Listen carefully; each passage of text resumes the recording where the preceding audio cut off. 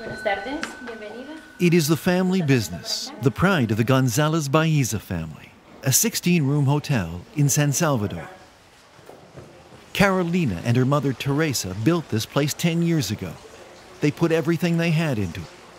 Then, in 2008, they were on the verge of losing it all. We were very scared. The results were very bad, and we were consuming a lot of energy. The bills were extremely high for a small hotel. They tried the obvious, switching to energy-efficient light bulbs and turning off air conditioners when the rooms were empty.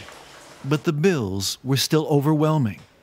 It turns out dozens of small hotels in Central America, many of them run by women just like Carolina, are also struggling with runaway energy costs.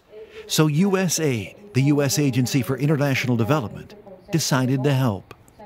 By helping small businesses in developing countries, we are creating job opportunities and helping to reduce poverty.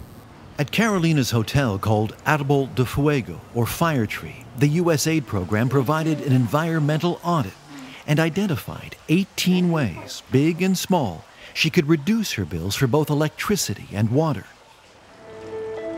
On the roof, simply covering the air conditioning units now keeps them cooler, so they operate more efficiently. The hotel installed a solar water heater. That alone cut electricity bills by 20%. There are no more tablecloths which require daily cycles through washers and dryers.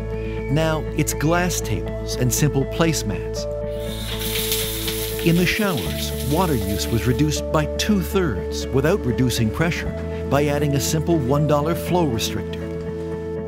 Instead of buying bottled water, the hotel began offering its own filtered water.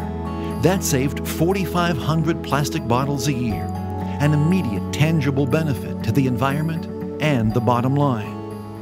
What we are doing is showing people a better way, a way to do more with less. The results were significant. In just 2 years, energy consumption in the hotel dropped 47%, and the savings? In peak consumption months, electricity bills plummeted from $1,150 a month to a low of just $315. If we wouldn't have had this project, we wouldn't have stayed in business because we didn't know how to do it. With a growing reputation as a green hotel, more people are checking in. Kristen Hutved heard about this place 6,000 miles away, back home in Norway. It shows to other businesses that it is possible to be both environmentally friendly and successful. For Carolina, this victory is especially sweet. Well, personally it means a lot.